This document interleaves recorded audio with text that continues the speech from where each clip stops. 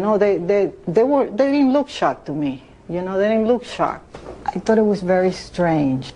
Amazingly enough, we have found the moving company where the 5 Israelis worked. Was this building being used as a front for some kind of Israeli intelligence operation that possibly was doing surveillance on the Arab American community? Were there men celebrating or slapping 5s or whatever?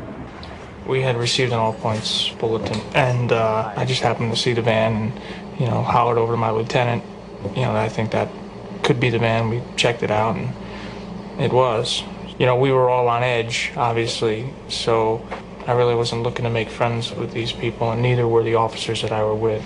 Once we started talking to them, they were pretty much like, hey, we're not against you, we're with you.